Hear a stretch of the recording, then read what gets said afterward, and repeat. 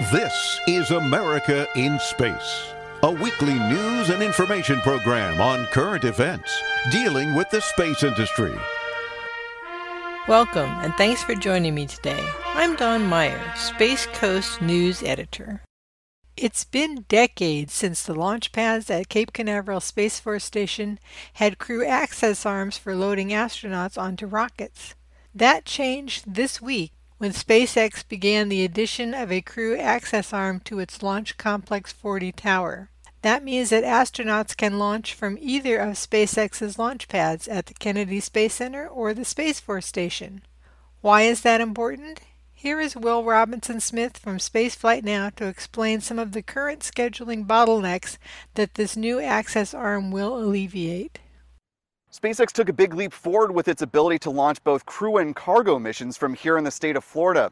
Right now, it only has that ability from one launch pad that's at Launch Complex 39A at NASA's Kennedy Space Center. And the reason for that is because this particular pad has a support tower with a crew access arm that reaches out to the Dragon that sits atop the Falcon 9 rocket. But on Monday, they added a new crew access arm to the tower that was recently built at the launch pad at Space Launch Complex 40 at Cape Canaveral Space Force Station.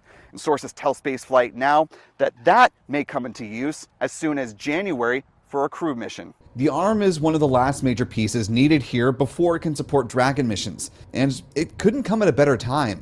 Sources tell Spaceflight Now that Axiom Space is poised to use the new outfit to support its third private astronaut mission to the International Space Station. The AX-3 mission, led by former NASA astronaut Michael Lopez Alegria, is set to launch in mid-January. That crew mission is scheduled to lift off at about the same time as Intuitive Machines' first mission to the moon. The Nova C lander for the IM-1 mission needs to be fueled at the launch pad in the run-up to liftoff. It's a capability that currently is only available at Launch Complex 39A at KSC. So, in an ideal world, IM-1 would take the Kennedy pad and AX-3 would take the Cape pad. But all of that depends on if the tower at Space Launch Complex 40 can be completed in time.